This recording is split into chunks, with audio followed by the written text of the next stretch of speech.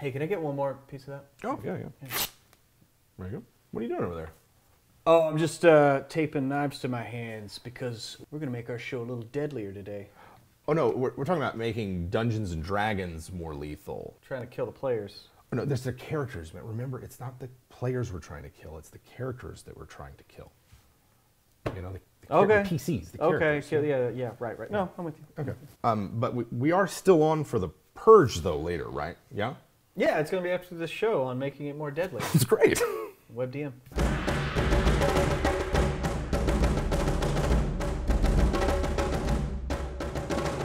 This episode is brought to you by the Ordinary Towns Kickstarter from Legendary Pants. You never know when you're gonna need a location at the drop of a hat, and this book has 50 towns to choose from. Each one has a hand-drawn map, adventure hooks, and at least a dozen fully fleshed out NPCs to drop into your campaign or to inspire your world building. Why aren't there more books like this? Only a few more days left to back it. It's already written and copies go out as soon as the Kickstarter is over, so check out the link here and in the description.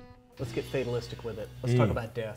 Oh, man. Making that D&D more deadly. And what does it mean for D&D to be deadly? Lethal, deadly, it's sort of this word that often gets thrown around in terms of combat and a certain type of game or certain type of GMing style. But the Dungeon Master's Guide sort of defines a deadly encounter or deadly combat as being one which could be lethal. Potentially resulting in the deaths of one or more characters. There is a risk of defeat, and the players will have to use, good tactics and quick thinking in order to overcome the challenges. Now, personally, to me, that just sounds like what I want all of my combats to be, at least when I'm a player, because otherwise, what's the point of playing it out if if there's not a risk of defeat or something like that? We just kind of narrate it then, right? Yeah, I mean, you keep that in the RP, if it's just one guy that really can't challenge the party. Then, Right. I mean, he could, take a swing at one person, but... A lot of this is system dependent, right? So we're talking about D&D 5th edition. In that case, it's a common thing that you see sometimes where people are saying, I can't challenge my party with the baseline monsters, or I have to do something to up my game to offer the players a fight that tests their abilities and challenges their play styles. And I think for me, it's often a question that I see dungeon masters ask, and not a lot of players, right? Well, I mean, it's one of the things to think about. I mean, yes, players would like a challenge. But I don't know if I've heard a lot of players calling for it to be more deadly. I know there are those people that love playing their games on survival mode on hard, but that's one thing. But D&D is a whole other. What do you think the ratio is of actual DMs versus actual players that want this? Well, I mean, obviously there are players out there who want a challenging and difficult fight. Fights that require them to think and to not just go on autopilot or spam their biggest spell and not worry about it. Rest up and try it again tomorrow. Rest up and try it again. They want to have to consider the situation. A lot of times, deadly is synonymous with tactical. And complex. Yeah, there are players out there who want a more deadly fight or more challenging fight in their 5th edition games. But in terms of just the people who are it's usually a dungeon master asking because they feel like it's not challenging enough or it's not deadly enough. I bring it up if only because it's this is one of those areas where you might just ask your players, hey, how do you guys feel about the fights and combats? Did you think it was challenging? Did you not? That was a hard encounter. By the rules of the game, do you think it was hard? You can get a feel for what your players think versus what you think, because very often, as a dungeon master, you sit here and it's all your pieces die, right? You're constantly losing. You're constantly getting your ass kicked. Your monsters are all over, a giant graveyard of lost potential. If things go right, that's the way it should be, yeah. It skews the thinking sometimes, where you might think oh man, because, I mean, has this happened to you? All the time. All the time it happens to me. It's happened to me, and not just in 5th edition, it's happened to me in ultra-lethal games like, say, Warhammer, where I'll look at, say, the number of enemies that were killed. Man, you guys chewed through 8 beastmen. I really need to make my fights harder. Moving my perspective from just behind the virtual screen and looking oh, wait, everybody's characters are below half wounds. To bring it back to 5th edition, it might be one where, gosh, wow, the players escaped that. No one dropped to 0, no one was hurt. you know, it was a breeze. All of my enemies are toast, and the combat only lasted like maybe 4 rounds. But if I look at their character sheets, that tells a very different story. They've used all their resources. They've, you know, spell slots have been expended, hit points have been lost, you know, potions were used. If you talk to them, they might say like, no man, I'm stressed. Like that was a tough fight. We barely got out of it. If you're thinking about, if you saw the title of the video, you're just like WebDM, and you're like, yeah, well, I'll make my fights and combats in 5th edition more lethal. Like, I would start with having a talk with the players first, because this video is really for people who are newish to the game, newish to homebrewing and modifying it, and also have players who have, even though they might be new, they're savvy enough about the rules and learning them that you might find the base monsters are just not cutting it. Yeah. And the truth of the matter is that the monsters that came out in the, say, Monster Manual are not as robust as those that came out in Boles or Mordenkainen. Same with 4th edition, and probably prior editions of D&D as well. Well, I mean, it is the evolution of things, is it not? Okay, so our DMs have had talks with their players. Yes, they want to make it more deadly. Let's go through some different options on how that can be made possible. Yeah. So there's options in the Dungeon Master's Guide to start with. These are in Chapter 9, start around page 266. They begin with healing variants.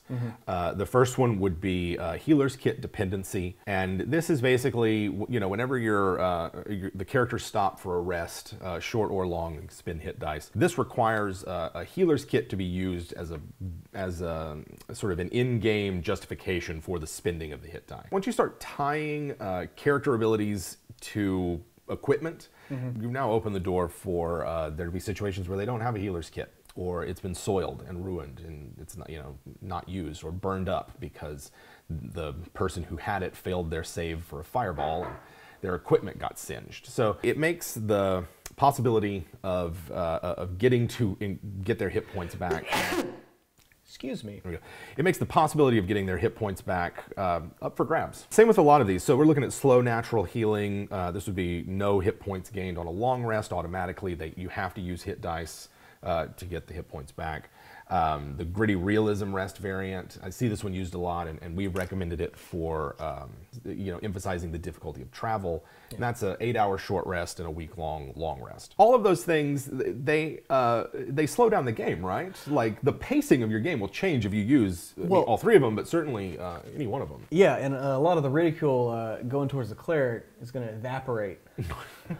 Like mist before the dawn. Sure, I mean, you know, when it comes down to like having the one person in the party who actually has a healing kit, and like keeping them stocked on healing kits, and keeping them alive, like you're going to start thinking about your tactics differently. You're not going to have those renegades running off in you know, the Leroy Jenkinses of the world. Let's face it, they're still going to do that. Sure, right, But for most everyone else, I think that it would lead to a more tactically sound game for your players. It might cause them to think more. And if you have players who say rush into combats and you're worried that, you know, they've expressed an interest in a more challenging fight, but you haven't seen them display any of the quick thinking and tactics that you think might be necessary to overcome the challenges, then, you know, letting them know like, hey guys, things are gonna be a little different than, say, the last game we played, or however you implement the changes. You're gonna need this to heal, and it's gonna take longer to heal, so you might wanna think about things more. You might wanna consider your approach to things more so that you don't, like, drop to 0 and need to be, like, full healed back up. You approach things slower, and maybe you don't lose as many hit points. You don't have to use as many spells.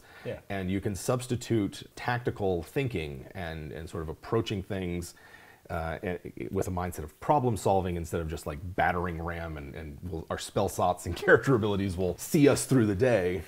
Yeah, kind of snap out of that video game mentality of like, oh, these abilities will come back as soon as they the respawn. It's like, no, you're gonna have to take it slow. You're gonna have to take it slow, and so and the pace of your campaign will slow down if you're using, say, gritty realism rest variant, and you know, they're not just like short resting for 8 hours and then not doing anything after that. They press onward. They still adventure, and that these long rests happen sort of in between, you know, forays to the dungeon or something like that. It'll slow down the pace of your game, right? There's now more time for downtime activities when they're in that week-long rest period.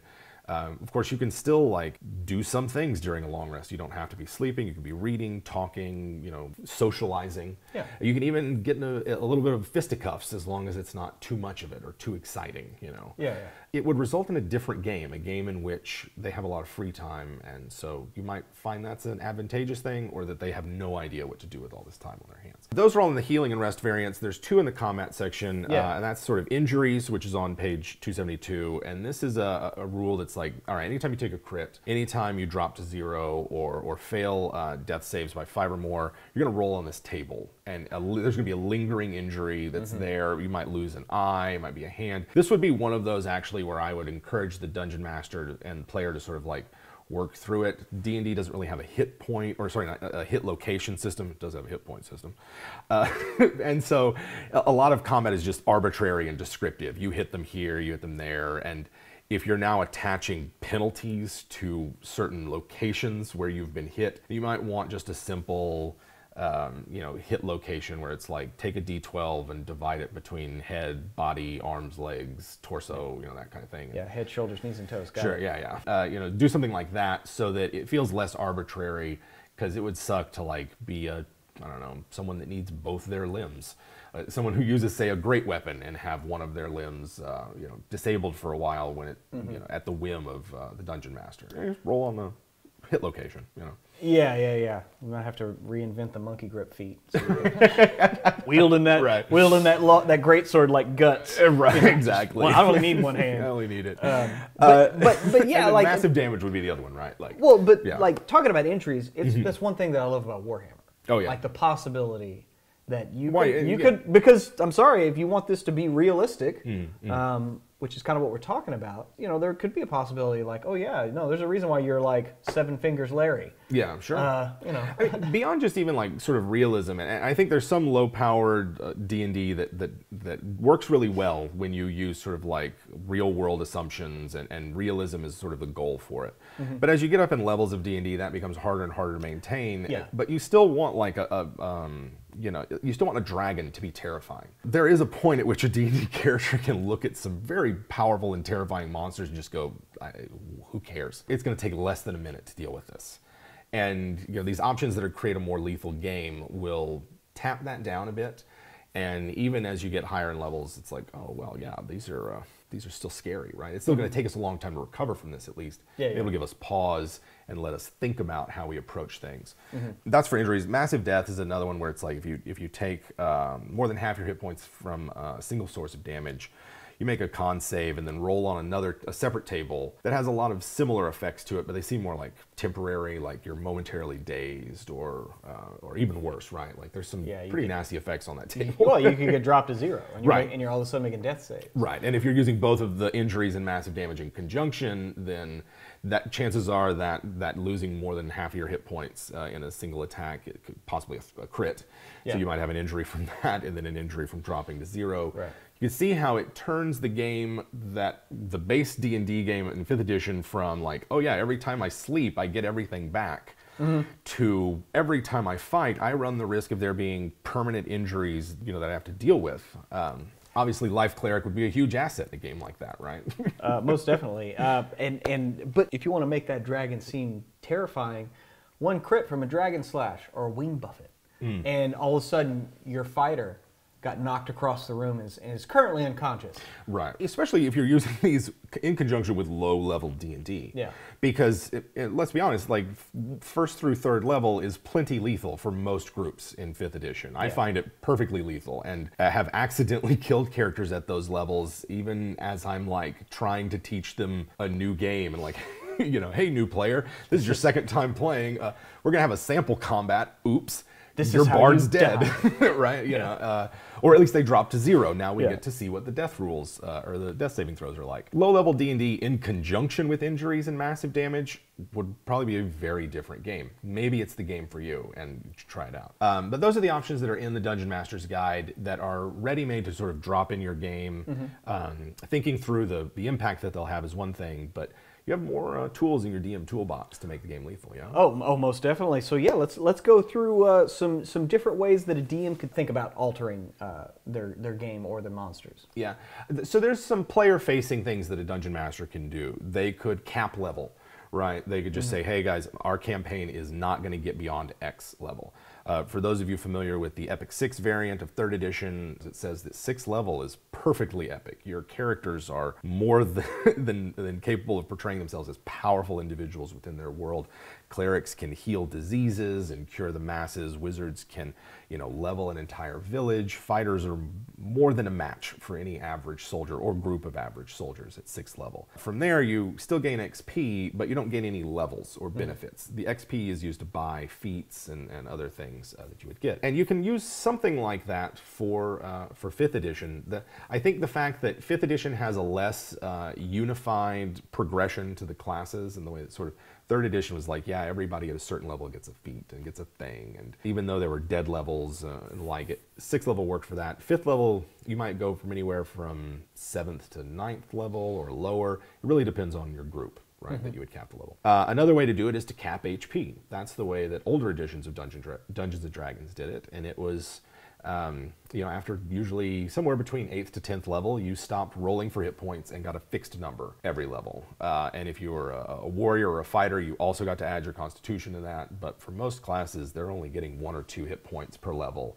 after a certain level. And it really did a lot to deflate those hit point numbers, which meant that the game was still deadly. Yeah, and the so players could still do more. Sure, still, yeah. I mean, they're still flinging epic magic, but right.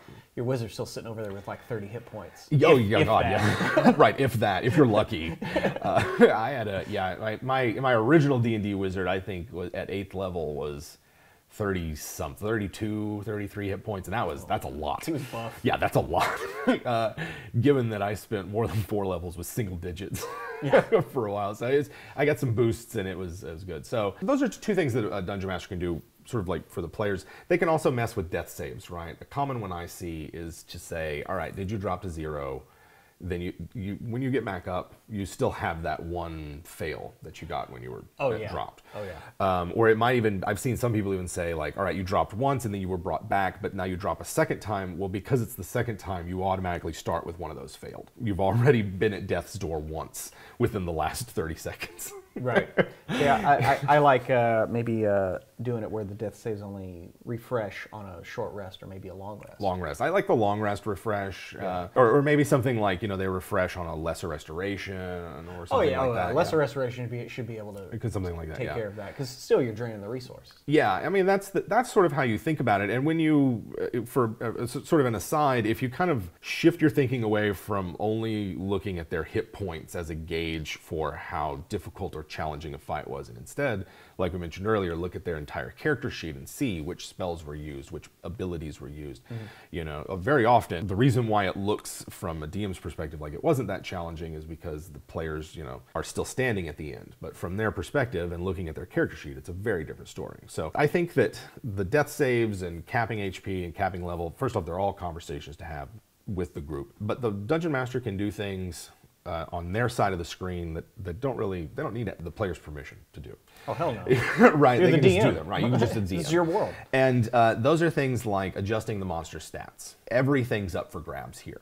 The numbers that are in the monster manual usually represent the average. So it's average hit points, average damage, that kind of thing. That means that you can adjust all of that, particularly for hit points. You could like double them, use max to make it stand out. Now, sometimes that can result in a slog, having a monster with a bucket of hit points, but not much else. It can result in some very boring combats. So you want to be careful with this adjustment. A lot of DMs do this on the fly, right? Like in the middle of combat, they will adjust the stats of the monster because they're like, oh man, this is taking too long and we're running out of time. Like heaven forbid that the real world intrude upon the game for a second and you have to make adjustments for it. Or maybe you're simply like, man, this thing is about to go down, and like this creature's about to, I didn't expect it to die within a round and a half, and I would like to do more. You know, I want more than one action. Right. You know, everyone would be disappointed if it ended now. We're having a lot of fun. This is a good moment for the game. If we win a couple more rounds, and maybe you describe it differently too. Maybe it gets a second wind or something, or an unseen ally bolsters it, or you know, you can smooth over a lot of these things with how you present them in the campaign. A monster with maximum hit points is a legendary creature, surely. Giant among its own kind. Fearsome dragons, things like that. You can look to the D&D adventures as well for a lot of these things, because, say, in Storm King's Thunder, the adjustments that they make to the dragons for the Imlith and Klauth, I think those are the two names for the dragons there. They're very different monsters. They take the base one and they modify it. Same with the giants that are there, and a lot of other ones. Almost every one of them has done that. Yeah, it would be a good gauge, though. That's just hit points. You can do the same with damage. If you use fixed damage, then try rolling random and see if that doesn't make for a more lethal fight.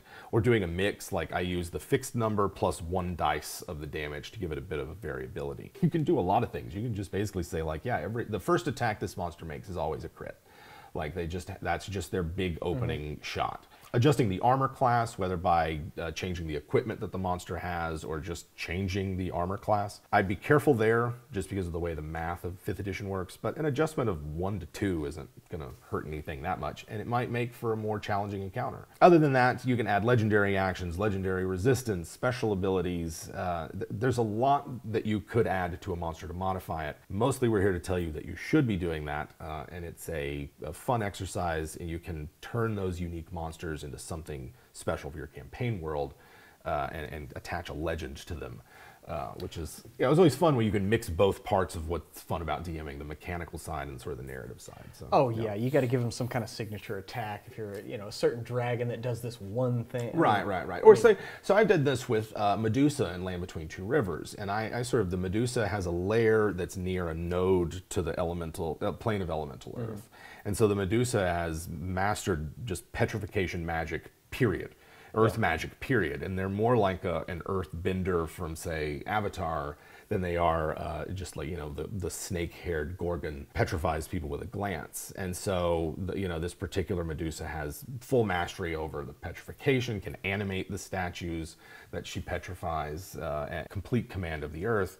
And it's just a Medusa with some things changed, some special abilities added, some spell-like abilities thrown in. Presented, she's a sort of majestic, terrifying sort of figure of the wasteland, who's a powerful force to be reckoned with. Yeah. Now, I think one of the things about this is by tying these modifications that you make to the story of your game or whatever's going on in it, players have a chance to disrupt it and maybe weaken the monster, right? Oh, yeah, definitely. I look forward to my players in Starward Bound interacting with the Overseer again. Because that was a monster I wanted an Illithid, but a little bit extra. And he's a body modification guy, so he's the Overseer, and he gave himself some beholder eyes at the end of his tentacles. Oh, yeah. So, that was fun. Fun, yeah. Polymorphing the barbarian is it's fun. It's one of my best. Being able to land moments. A polymorph on a barbarian is pretty. Well, I was rolling. I mean, the thing is I was rolling randomly. Like, I was rolling randomly for what beam would go off. Oh, yeah. I wanted, there were 4, and it was like Disintegrate and Polymorph, and one was Charm and Telekinesis. Yeah. So it was like 2 of them were pretty bad. Either you take them out of the fight or you could kill them. Right. Some red shirts got red shirted, but that's what they're there for, right? Well, but that's a good point, right? Because if you're in this transitionary phase where you go from playing like the base game, no modifications, we're all learning this, to a game where we're making it our own, and part of that is making it more challenging, then maybe you do have some red shirt NPCs who take the brunt of some of the attacks.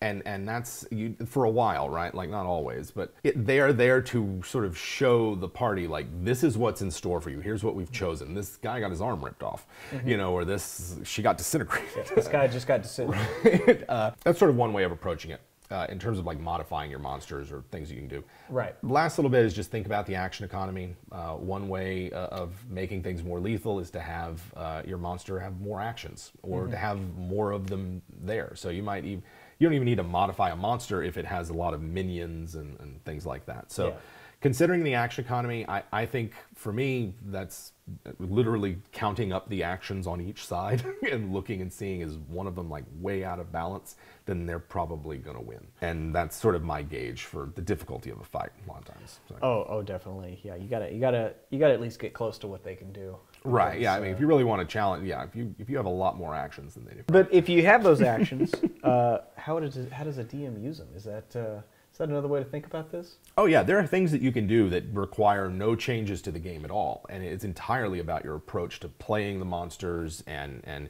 your approach to how you present combats and everything. So, to me, the big one here, the one that I really try to get into, is playing my monster as a piece in the game. Yeah. And so, like, what would my monster do? How would they approach this situation? Are they just like a brutish beast that charges headlong and attacks whatever threat it seems the most obvious?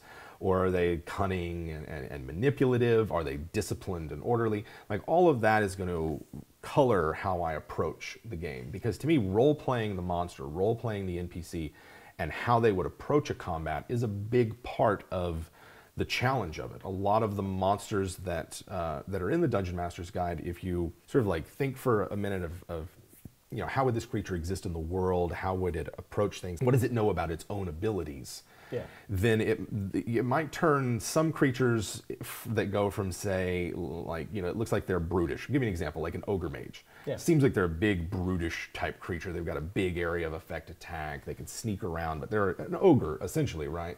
And you might want to think of them as like this magical battering ram of sorts. But if you look instead at the fact that they can always be invisible, and they have a host of other spell-like abilities, if you use them in a role of like a harasser, of someone that can come and go as they please in, say, a dungeon or a wilderness environment where they might find them, then that's a different sort of encounter. Yeah. And looking at the spell-like abilities of everything, this is one of the reasons why I recommend rolling your random encounters ahead of time. And even though you're rolling them randomly and, you know, using your tables or whatever, and you're like, throw out that result because I don't like it. Whatever method you use, getting a chance to read what's going on with the monster first before you sit down with the fight, as opposed to, oh, I rolled this encounter in the middle of the fight. All right, let me look up the stats. What can it do? Whatever. You know, if you're using like simple monsters, maybe that's okay. But if you're using more complex monsters, you deserve a chance to sit down and think about how you're going to approach things. Well, I mean, you need to know what the monster can do, yeah, so you can use them in the best way possible. Because sure, if they are a fairly intelligent monster, they're going to come at a problem like, say, some murder hobo adventurers busting up in their dungeon. Right. Well, guess what? Now we got to dispatch the troops, right? Now we got to dispatch the troops, yeah. So to me, my sort of like top 5 strategy and tactics, strategy/tactics, because there's a difference, obviously, are these, right? The first one would be know your enemy. Mm-hmm. And that's an approach to dungeon mastering that treats the game world as you know, sort of seriously. I don't just know what the players can do because I'm the dungeon master, but my enemies can find that out. Maybe they're spies, scouts, people that are, you know, mm-hmm, trying to get the information that they want from the party. There's magic involved. There's the party's reputation. There's survivors from their battles, particularly if you know, you sort of go with the fact that all the monsters also make death saves, and in the middle of a fight, the players rarely take the chance to just like kill a downed opponent. So if they just loot the corpses and leave, then they probably maybe left some people alive, and maybe that's how you know, their reputation precedes them.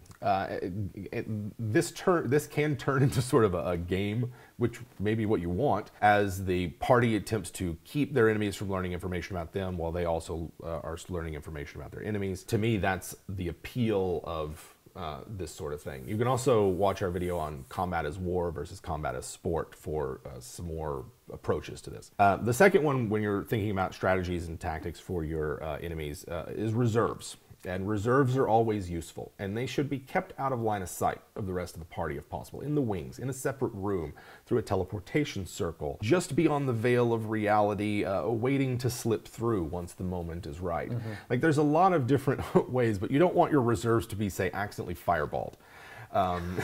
You know, but you do want them in the world somewhere. You don't want them like in a fictional non-space, like, you know, the Matrix loading room before they come in. They're in the world somewhere, but they're hidden, you know. This is useful for many reasons. Number one, because they're out of line of sight. If you don't need them, You can always just say they did something else, or they were too scared, or there's any number of justifications for why they might not come in. Ones that fit with the overall tone of the game. You can bring them in as an extra wave, right, whenever you need it. And if it turns out that after the first round of combat, you have a crazy alpha strike because all the players went first before you had a chance to, and they opened up with all their AoE and best attacks, and it might be like, oh shit, send in the reserves now. Yeah. That's just what you can do. So having something, a buffer, not committing all your forces at once, is something that you should probably be doing. Readying actions would be a third. Don't forget readied actions. There's a lot of conditions which you might want to use them, like I'm ready in action to anyone who's attempting to heal, to ranged attack them, or ready in action to trigger a trap that the party might be near, something in the environment. Same goes for like dodge, other sorts of actions. Number 4 would be divide and conquer, and that is, if you can, split the party. The wall spells are great for this: Wall of Force, Wall of Fire, Wall of Stone, really the ones that form a barrier, because the party will brave a wall of fire if they're desperate enough, right? Or like a pit trap that brings them down to another level. Brings them down to another level, a shifting door, a sliding door, a spinning room. There's a lot of like mechanical things you can do at the dungeon that are there. You can split their priorities in that you maybe a part of your force threatens something that they care about, and you force them to be like, you can't be in 2 places at once. Maybe you split the party. You got to take one of the player's loved ones. Right. They're being held hostage back here, so the fighter runs in. Players will resist splitting the party, but if you can, it's a good way to make the game more lethal. And finally, number 5 is mixed arms. Having just one monster type that does one thing it makes for a less dynamic combat. It gives you less options. Having multiple monsters with multiple different ways to attack, obviously it makes the solo fight, the PCs versus one monster, not as not as frequent in your games, but I think you'll find if you include lots of different monsters with lots of different attack types that threaten the PCs on a wide range of levels, big bruisers to engage the melee guys, and ranged attackers, and spell support, and fast strikers who can come in and all over the battlefield. That's one way that you can challenge the party, because now they've got lots of different threats to think about. Other than that, the individual monsters require, some of them require a lot of thought, and we could spend like the next hour talking about particular tactics. That's kind of my top 5 of what I try to keep in mind when I'm running a challenge in combat. Any closing thoughts here after kind of going through this? They got the DMG options. You can mess with the monsters' mechanics. You can mess with how they fight. Any closing thoughts, though? Part of the reason why you might want a challenging combat, or a combat that is deadlier, is that you want to vary the levels of tension in your game. There's an idea that part of the appeal of RPGs is this rise and fall, this build up and release, and that combat is one of the ways in which tensions are released, but there are also ways that tensions can be built, right? Particularly if it's a tough combat where the outcome is unclear until the very end. So a mix of these kinds of things is good. A mix of lethality is good. Old school RPGs do this through randomness. They let the dice determine the variables in the mixing, and then they enjoy the spontaneity of it and the fact that it's different every time. And so if you're not doing that, right, if you're not using those random variables in the old school style, then you're gonna have to plan out and sort of say like, okay, well, maybe this one's not as tough as the last one, and you have a couple of, like, say, hard to medium fights, and then you ramp it up with like a quad deadly, something like that. But it's the mix of it. That's the appeal for a lot of players. Not necessarily the individual level of challenge, but the fact that there are variable levels is what's appealing. You got to fight Kano before you can get to Goro, and you got to fight Goro before you get to Shang Tsung. So, you got to ramp up. Right, you got to ramp up. When you're changing things, particularly if you're making the game more complex, which a lot of these things will do, then it has the potential to drag things down. And if you're finding your fights are already running long, but that people aren't being challenged, then the only advice I have there is perhaps a different game would suit you better.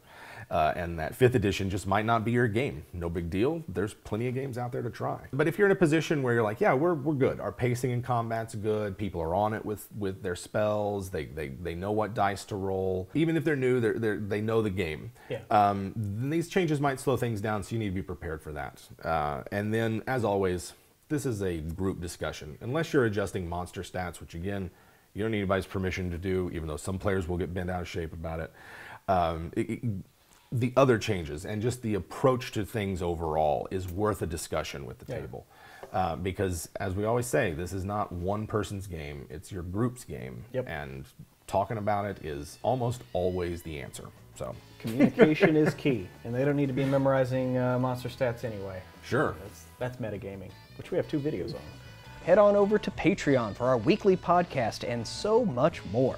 WebDM is also on Twitch with 3 weekly games, which we upload to WebDM Plays, our second YouTube channel.